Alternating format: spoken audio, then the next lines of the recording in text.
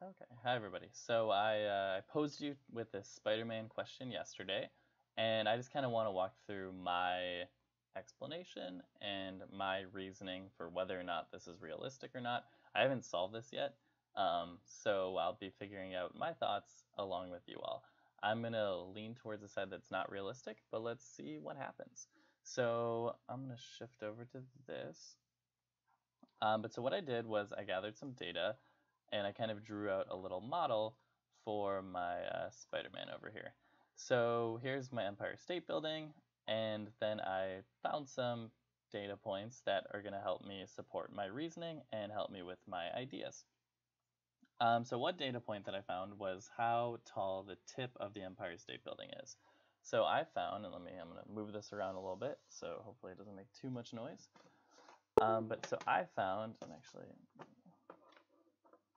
that the height to the tip is 443.2 meters. So that was a pretty easy one to Google. So we know that we are at the starting height, ooh, that's terrible, of 443.2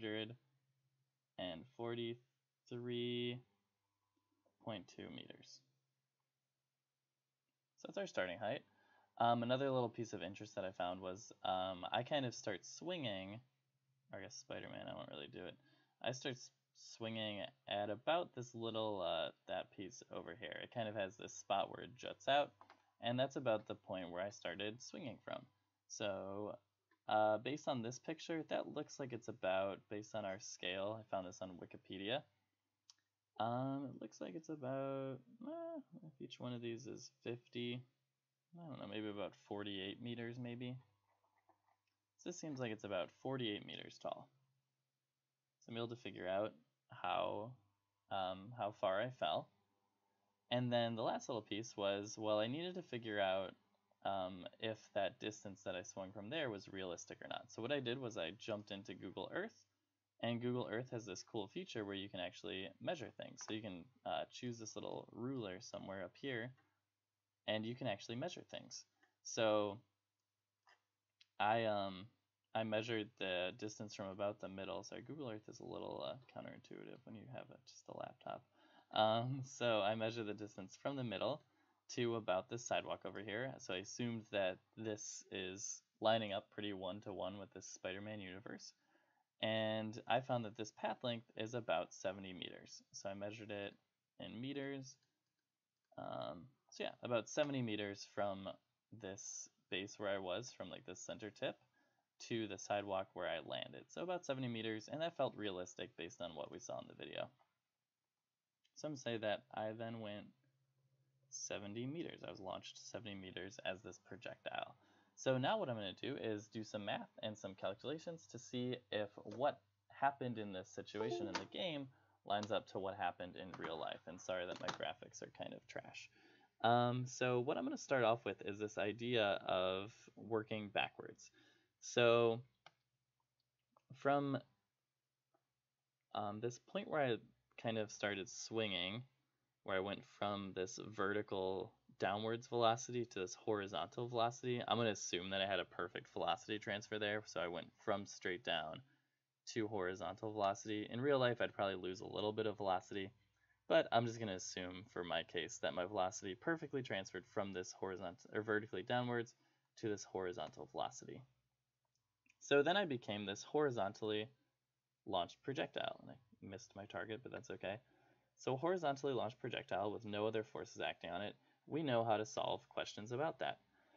So I know that in this case, I ended up a distance, so if I'm using this, a distance of 70 meters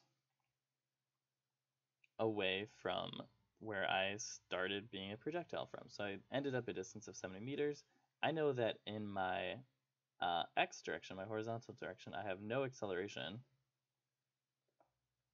The time that I'm in the air for, I don't quite know that yet. And I also don't know my initial velocity. That's kind of what I want to look for, though. I want to look at my initial velocity and compare it to what we had in the game, or what it would be if we actually fell this height. So in the game world, we're saying our initial velocity is going to be something. So what I can do is I can set up an equation for that. I can use my kinematics. I have this x equals x naught plus v naught xt plus 1/2 at squared equation. I know in this case I have no horizontal acceleration, so x equals v naught times t. And I know that my x is 70 meters. And then what I'm looking at is, well, how much time was I in the air for? So I could have counted frames in the game if I wanted to. What I'm gonna do is say, I'm gonna use my y equation. I'm gonna say, I start from a height of 48 meters, we said. My acceleration due to gravity, I'm gonna assume is the negative 9.8 meters per second squared. My time is something that I wanna solve for. And then my initial velocity in the y direction is just going to be 0. I was launched horizontally, at least that's what I'm going to assume. So I can set up another one of these kinematics equations, y equals y naught plus v naught y t plus 1/2 a y t squared. And I'm going to say in this case, well, I end up at a height of 0. So 0 equals 48 plus my v naught in the y direction was 0 plus 1/2 negative 9.8 times my time squared. Now I'm able to figure out how much time I was falling for. So I can say 48 equals 4.9 t squared. And I need to get my calculator really quick. So we can say 48 divided by 4.9 is 9.79. Oh, that makes sense. And then square root of that is 3.1. So I can say my time is 3.13 seconds. So now I know how much time I was in the air for, theoretically, if this happened in real life. So theoretically, my time in the air is 3.13 seconds.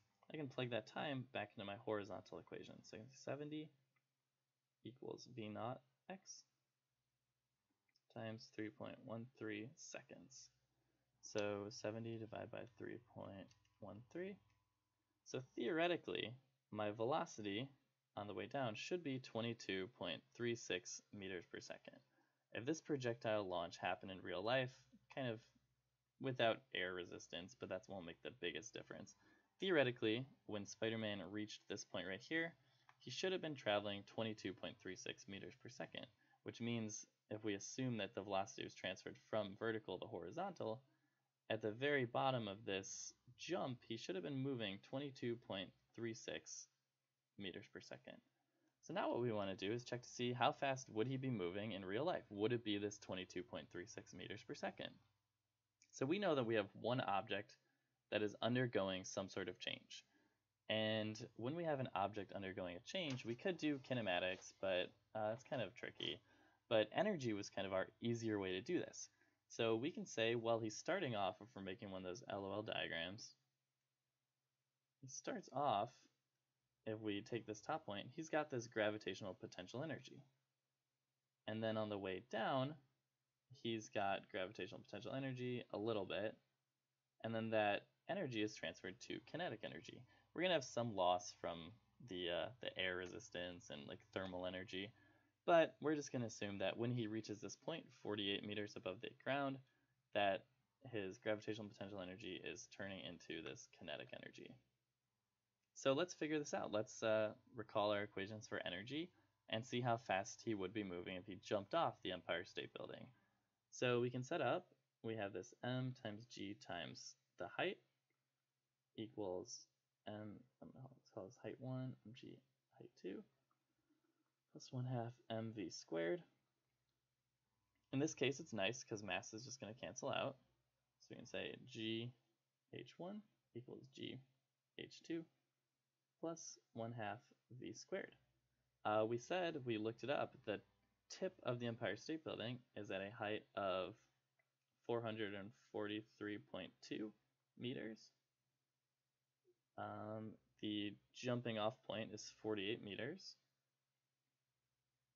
plus 1/2 v squared. So now what we have enough to solve for that v. So we can say 9.8 times 443.2 is 4343.36 equals 9.8 times 48, 470 plus 1/2 v squared. So this minus 470.4 is 2, things are not looking good. 1 half v squared, so multiply this times 2. 7745.92 equals v squared. So square root. We have v is equal to 88.01 meters per second. So it looks like in this case it is not realistic, because in real life, if he was going to be launched 70 meters, then he would have had to have been moving this 22 meters per second. But if he jumped off the Empire State Building, he would have been moving 88.01 meters per second based on our conservation of energy. So based on my analysis from conservation of energy and how a projectile moves, these two do not align with each other, so I will say that this situation is unrealistic.